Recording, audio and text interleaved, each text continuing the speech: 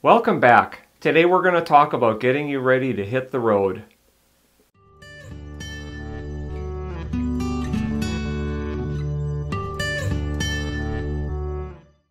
Okay, we got assessments out of the way. Now you have 2 normal work weeks with your mentor. Never fear, I'm going to help you turn that frown upside down. Long gone are the days of having to share bunk space in the truck. Private hotel rooms are provided for each one of you. These 2 weeks go by very quickly. Think of it as having a personal trainer right there by your side with all the knowledge and answers ready to assist you. You will find that being a Walmart truck driver is very procedural or repetitive, with minor differences at each location. This is not a bad thing, as predictability reduces stress. It's one of the many things that make this such a great driving job. One of the most difficult topics for new Walmart drivers is the calculation of ETDs. But this is a big part of the magic behind the self-paced dispatch system I mentioned in the first video. Our drop and hook operation without appointment times allows you to control your schedule all week long. I'll show you the method and worksheet that I created to hopefully help you understand how this works. Remember, you're feeding this information into a computer via the tablet in the truck. The computer is dispatching you based on your accurate input. You should receive the next trip segment or load assignment prior to arriving at your last assigned location. Let's start out with some helpful rules. Number 1, don't calculate your ETDs until you're ready to depart your current location. Number 2, know how many hours remain on your 70 and when your 14-hour clock ends each day. Number 3, calculate travel time at 50 miles per hour and round up to the nearest half hour. Number 4, calculate all stops at 1 hour each, no matter if it's a drop and hook, a live load or unload, store, vendor, DC, center point recon, or a claims center. Number 5, you can update your ETDs whenever necessary. Number 6, accuracy is most important as you get closer to your final assigned location. Okay, here's the form I created to keep all my data straight through the day. The upper part of this is more of a record of what took place. When I write a number in this second column here, I usually put in the first column whether it's a trip number, a load number, a route number, an EDI reference, or a pickup number. I just write the initial there next to it. A bit farther down these asterisks here, if I have a maintenance breakdown, I'll usually write the start time and end time here and like a trailer number and what the problem with it was. I just use this as a record here of what took place, so if I'm ever questioned why I was on breakdown time, I can tell somebody what it was if asked. So down here, let's say it's my first day of the week. Punch in at 0800 on the tablet on the truck, and that means at 2200 that is going to be when my 14-hour clock ends. I'm going to do a real simple ETD here. It doesn't get any simpler than this. My gate time is 9 o'clock.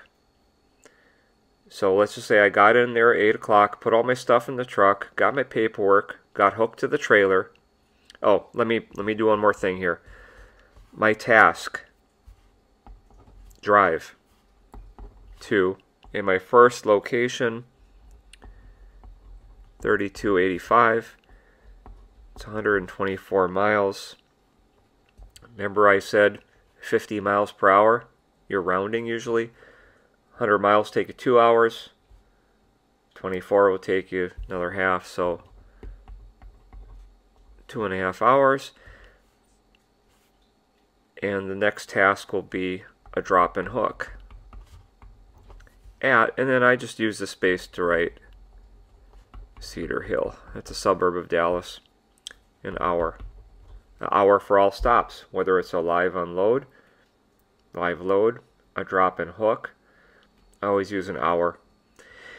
It may only take you 20 minutes or some people 15 minutes to swap out. But you may want to have lunch, so build a little extra time in there. But so this is the only thing we've been dispatched on so far on this example. So we're getting ready to leave the yard. We punched in at 8 o'clock. We're getting ready to leave the yard. Remember, do this math calculation right when you're getting ready to leave. I'm just filling this in here. We haven't used any drive time because we were on yard moves. And we have consumed, because if it's 9 o'clock, we're down to 69 hours under 70. Remember, this is the first load of the week. So 69 hours, 11, and at 9 o'clock in the morning. It's going to take us 2.5 hours to get there. That'll put us in there at 11:30. Add another hour, 12:30.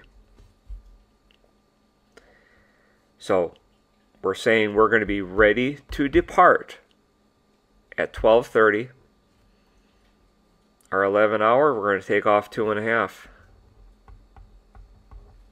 8.5 hours to drive. Now at 12:30 to 10 o'clock at night, you realize you still got 9.5 hours left in your workday. So 8.5 of driving is no problem.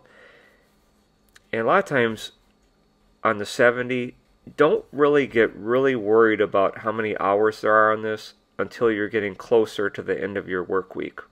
Within the last day or two, you better keep this pretty accurate so you don't overshoot. But take 2.5. I'm just going to take 2 off there.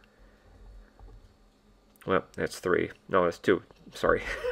I was thinking I started at 70. And then another hour. So basically, what I'm going to enter in the computer is that I am going to be ready to go at 12:30 with 8.5 hours left to drive, 66 hours on my work week. That's what I'm going to enter in. Now remember, this is before I'm departing to head there. So when I get there, prior to getting there, I should have a new dispatch. And I'm going to pick that up. We'll tell you how that will look. But these are the numbers. That was my first ETD calculation. That one, and that one. Okay, we're going to continue on here. So we're done with the drop and hook at Cedar Hill. We've got our next dispatch. We're going to drive to a vendor.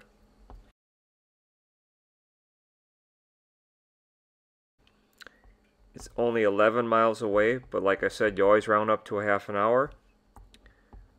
We're going to drop and hook at in Lancaster. This chicken scratch is only for me to read, okay?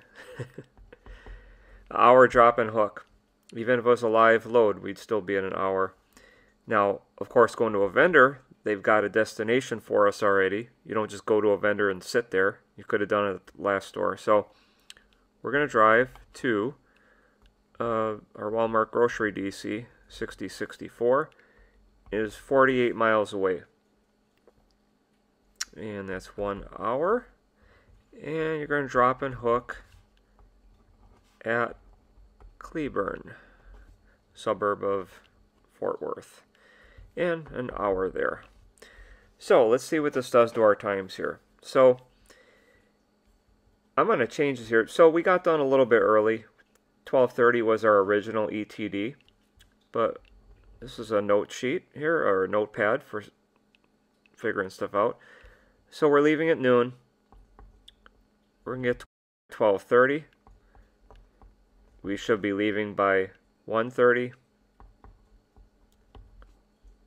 Get there by 2:30.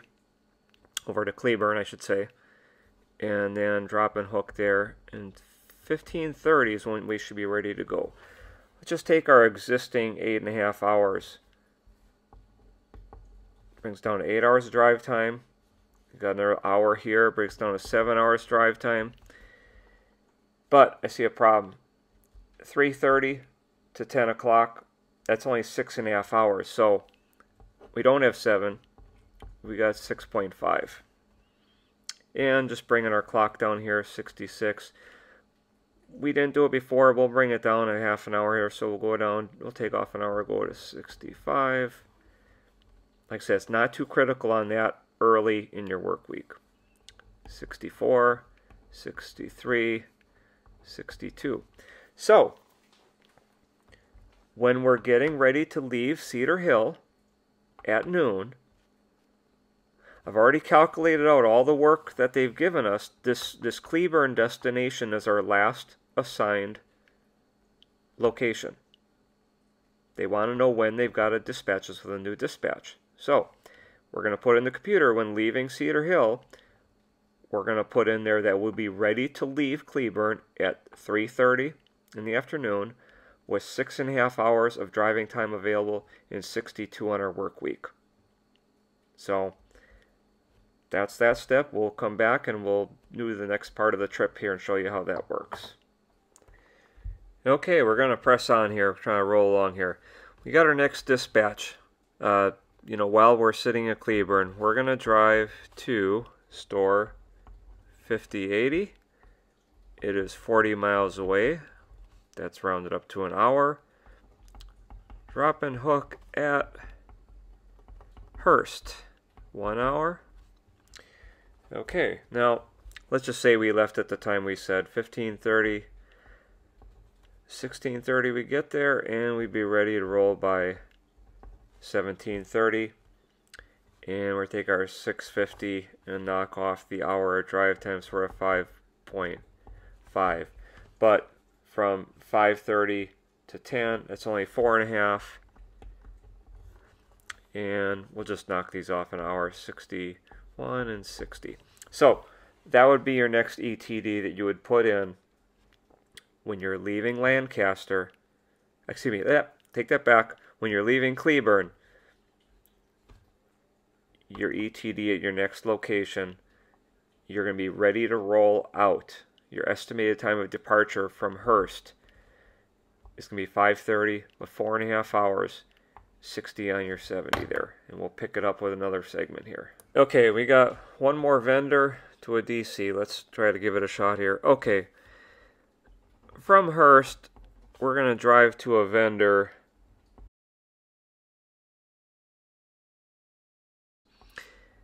roughly 30 miles. We're going to give that a half an hour. I realize that we're supposed to average 50 miles per hour. This would be 60 miles per hour, but that's all right. We always got a little margin in there. We're going to drop and hook at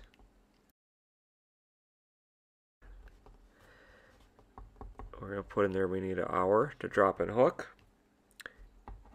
And then, like I said, we already know where we're going. We're going down to 7010. And that is 226 miles. We're going to round it up to 4.5 hours. We're going to drop and hook at New Caney, which is outside of northeast of Houston, in 1 hour. Now you can say we only had 4.5 hours, so what are we going to do here? Well, here's how we're going to finish out the day. I'm going to add my break in there of 10 hours. So let's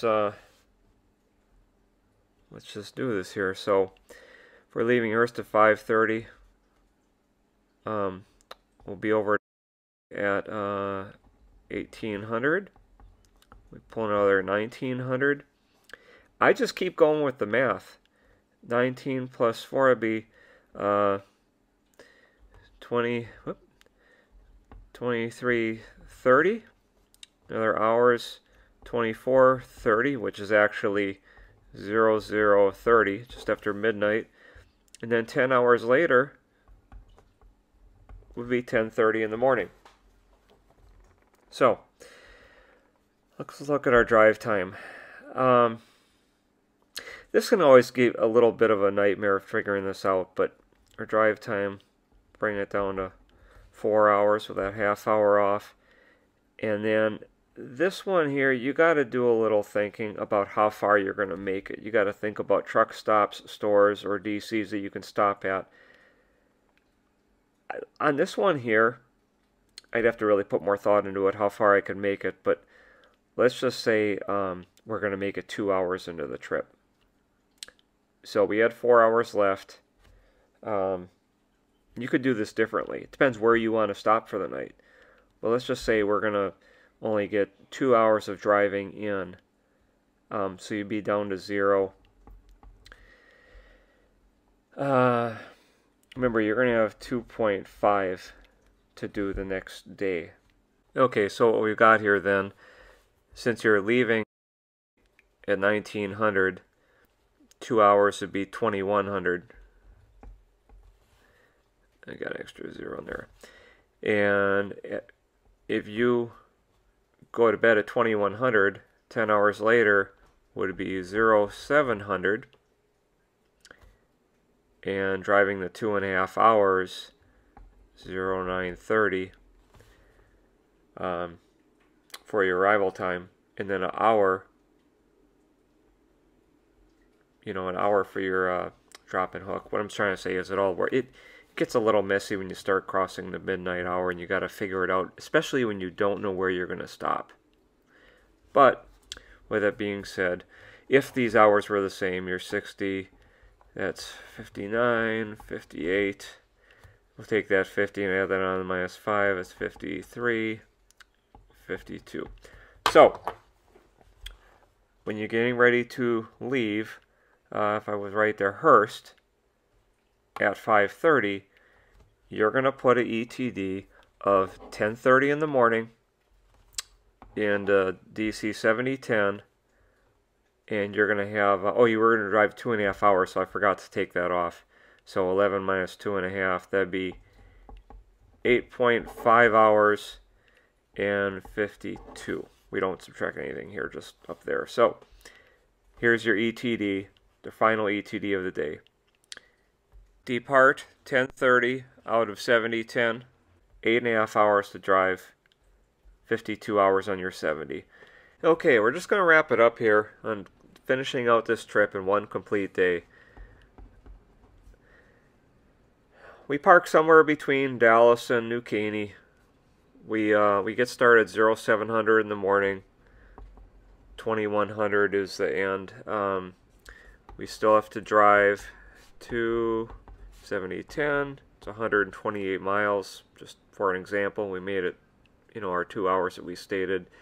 And that would be a 2.5 hour travel time. Drop and hook at New Caney would be 1 hour.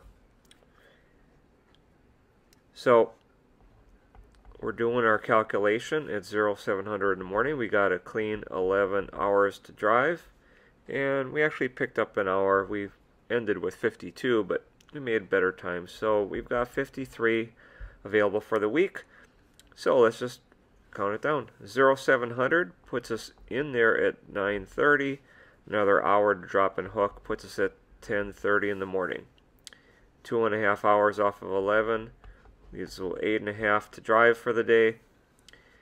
Let's take this 50.5. If you want to get real exact, take off another hour. It's 49.5. And now you could send this as an update when you leave in the morning. Because if you got too much time built in your arrival time, if you're going to get there, well, okay, I'm saying we're going to arrive there roughly, that's at the end of the driving, we're going to be arriving at 9:30. Well, if you're going to get there at, just say 8 in the morning, and you got ETD of 10:30, you're going to get there and they're not going to have another load ready for you. I mean, they could, but they may not. You want to make sure that your times are relatively close, so they'll dispatch you before you get there, so you're ready to roll, keep making money. So I'm just letting you know that's kind of how it goes full circle. And once you get your next load, you will do your numbers again just prior to getting ready to pull out the gate. If you like this material or have any suggestions, please send an email or leave a message in the comments. As always, it would be great if you could click the like button and or subscribe. Until we meet again, don't feed the bears.